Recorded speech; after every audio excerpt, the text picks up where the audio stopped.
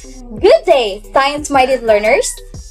Welcome to a new day of fun, exciting, learning with me, Teacher Ann, your science chum! Have your pen, paper, and module, because for today, we will learn about Mendel's laws of inheritance. But before that, let us have a review first on what we have discussed last meeting. Who can still remember on what we have discussed last meeting? Come on, let's find out. Identify what is asked in each number. 1. What do you call a long tail structure that usually seen in a sperm cell? Flagellum. This is a human reproductive part, a sac of skin that contains the testicles. Scrotum. 3. This is a sex hormone produced by the follicles on the ovaries of the female. Estrogen. It is a sex hormone that promotes the functional maturation of the spermatozoa. Testosterone. What do you call a channel for oocyte transport and fertilization? Fallopian tube. Great job, class! You really mastered the lesson that we have tackled last meeting. Let us have a game. The title of this game is What's the Word? So I want you all to group yourself into 5 groups. Mechanics of the game. Each group will be given a board and a chalk. Formulate a word based on the pictures given. You are given 30 seconds in each item. The group who will get the correct answer will have 1 point. The group who will have the highest points will be the winner. Are you all ready to play? I know you are. Let's start! What's the word? The answer is phenotype. Number 2. Can you guess the correct word? It's genotype. 3. What's the word? Heterozygous. 4. What's the word? Dominant. 5. What's the word? Monohybrid. Did you have fun with our game? I know you did! Thank you, class, for your active participation. Last meeting, I assigned you to bring your family picture. And now, I want each of you to come here in front and share to us the dominant traits that are found in you and where did it came from. Who will go first? Excellent, class! You did well with your activity. So I want you to give everyone a who clap. 1, 2, 3, 1, 2, 3, ahoo, ahoo! Are you all ready to learn our new lesson for today? Yes, I'm sure you are. Because of that, I want you to say, yes, we are ready. Once again, yes, we are ready.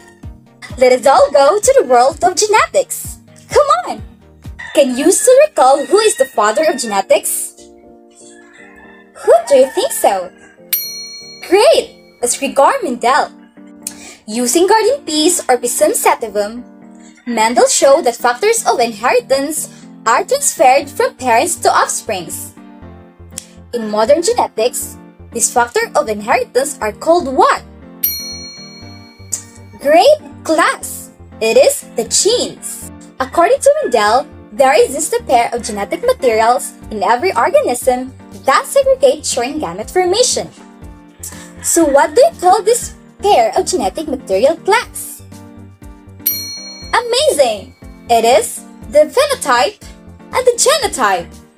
Great job! This genetic material genotype, which is responsible for the observable characteristics, phenotype of the resulting individual when gamete fuse during fertilization. In one of the monohybrid cross performed by Mendel, he showed that when a pure breed of the round-seeded garden pea plant was crossed with another pure breed of wrinkled-seeded pea plant, a heterozygous round pea plant will be generated. Another example of monohybrid cross is when a heterozygous round pea plant was crossed with the same phenotype.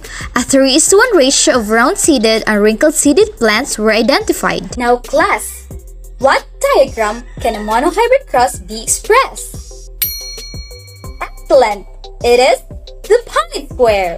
When preparing a Punnett square, all the gamete types produced by the male parent are lined up vertically on top of the quadrants, whereas the gamete types produced by the female parent are lined up on the left side of the quadrants or vice versa. Bear in mind, class, that in genetics, the dominant allele masks the expression of the recessive allele. Now class, I want you all to get a paper and a pen and try to answer this. Well done, class! You have answered all the questions in each number. Now class, I want you all to get a 1/2 short-waist paper and answer the short test. A white mouse whose parents are both white produces only brown offspring when mated with a brown mouse. The white mouse is most probably A. Homozygous recessive. If two heterozygous individuals are crossed, what % of their offspring are also expected to be heterozygous? B. 50. In watermelons, solid green rind color is dominant to stripes. A farmer crosses two watermelon plants that are heterozygous for rind color. What are the odds that the offspring will have a solid green rind? C. 3/4. In cats, the allele for short hair is dominant to the allele for long hair. Heterozygous short hair cat is crossed with a long hair cat.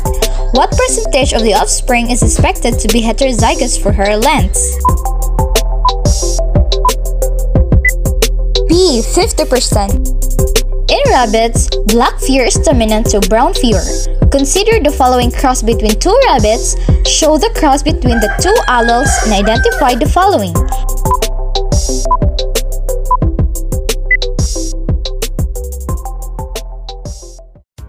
So how do you find our discussion for today's science-minded learners? Is it easy? Yes! I know it is easy for you have actively participated in our discussion for today. I think this ends our lesson for today, class. Once again, I am Teacher Ann, leaving you a message that never stop learning because life never stops teaching. Bye!